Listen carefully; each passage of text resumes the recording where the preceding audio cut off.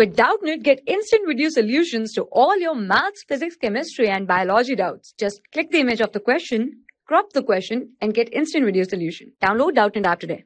Hello everyone. So let's see this question.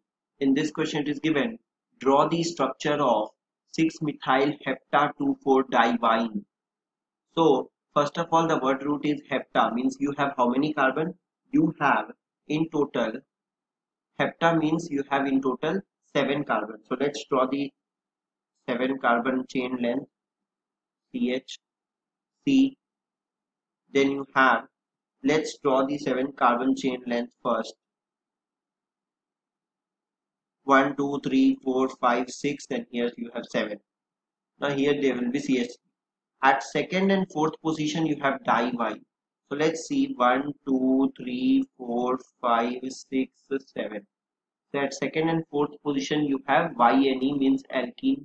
Triple bond is there, alkyne, triple bond is there.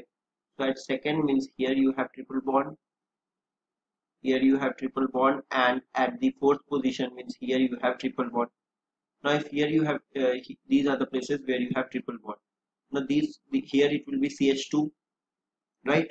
Now what is important? It is given at sixth position you have methyl group. So let's draw the methyl group. So if it is methyl group at sixth position, then there will be only one CH, and here you will have CH3. Now you can see very well that the complete compound is made.